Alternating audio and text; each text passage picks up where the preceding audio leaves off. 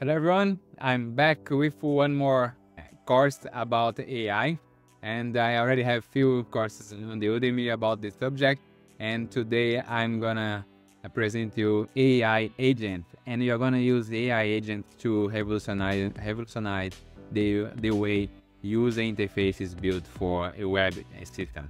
So basically, we are going to use AI agent to provide user interface that is driven by natural language. So we are going to build a sophisticated engine that will understand the user intent and dynamically create the UI for what the user is trying to achieve. Let me demonstrate it very quick here. So let's say that we need to add a new address to a account. How do you do that? The first thing, probably you have to search how to do that in a big system because it's not very simple. The second step would be you have to navigate through different menus and then finally find the form that you need to fill in order to add your new address. So we are proposing, if you want to add a new address to any account, you just need to say, add this new address to my account. And here, as an example, I'm already passing the address here as part of my input. And our AI agent would be working behind the scenes to figure out what's the best UI that should be displayed for you for that given task that you're trying to achieve, right?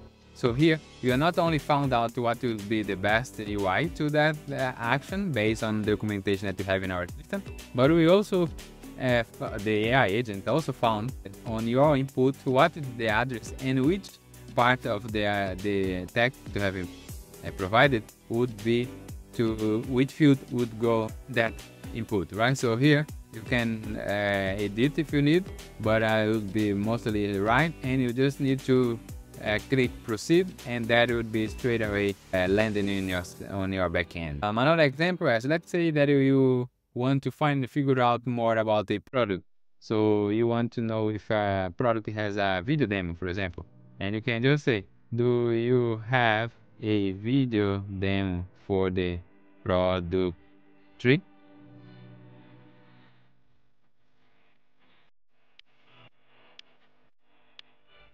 Yes, we have a video demo for the product tree, and then you can just get this answer straight away. Right? You don't need to navigate all the page to trying to find the video.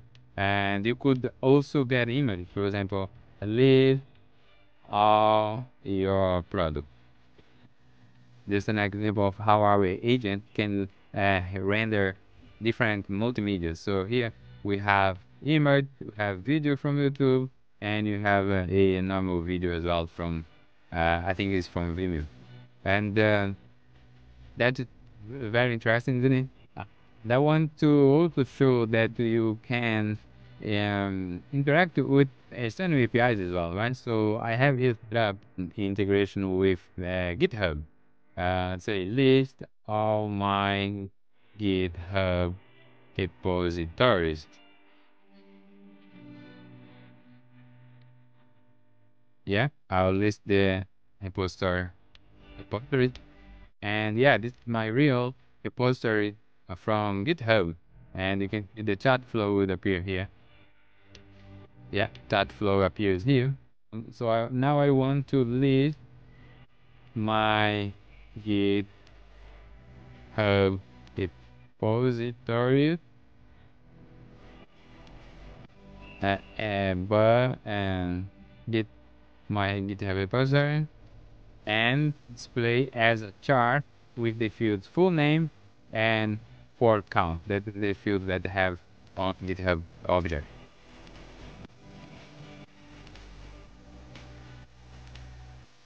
And then we display the information now not as a list but as a chart, and here it's showing the values from the fields that we chose, right? So the name of the repository and how many forks it has. So you can see here that my most for project was this Lambda pipeline one. Now I want to show you how we configure our systems to respond to the user intent, right? So now I'm gonna try to create a new repository now in the GitHub. And our engineer would say that we don't know how to perform this action because we don't have any documentation that would explain how, when the user is trying to create a repository, what should be rendered. So we don't have anything. And how will we add uh, this? We extend this for our system to new capabilities to add documentation.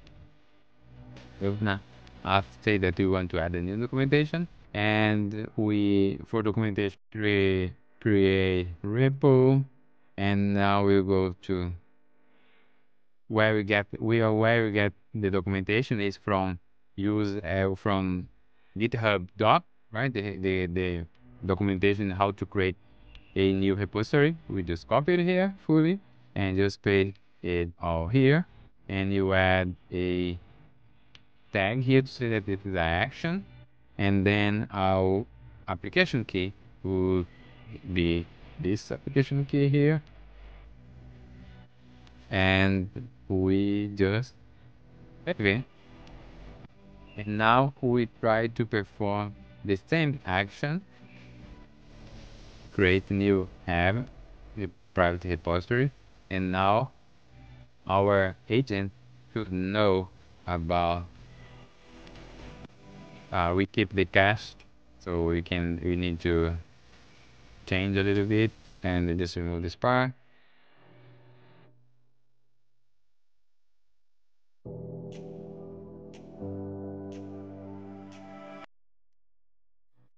And now our system is able to respond with this new request from the user and provide the field that and that is required for creating a new repository. And by creating here this page create repository, it will automatically create a new repository.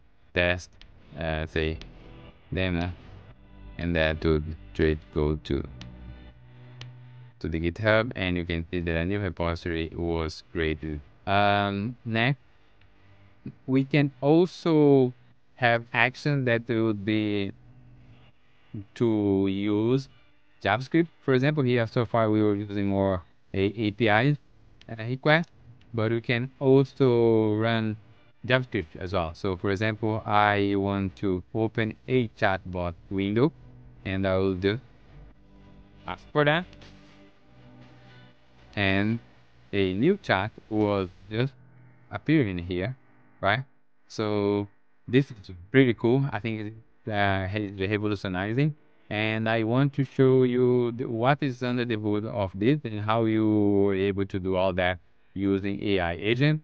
And I'm sure you're gonna have a lot of fun. So you will be using semantic searching. You're gonna use vector database, RAG, right, retriever augmented generation, and much more. So see you in the course.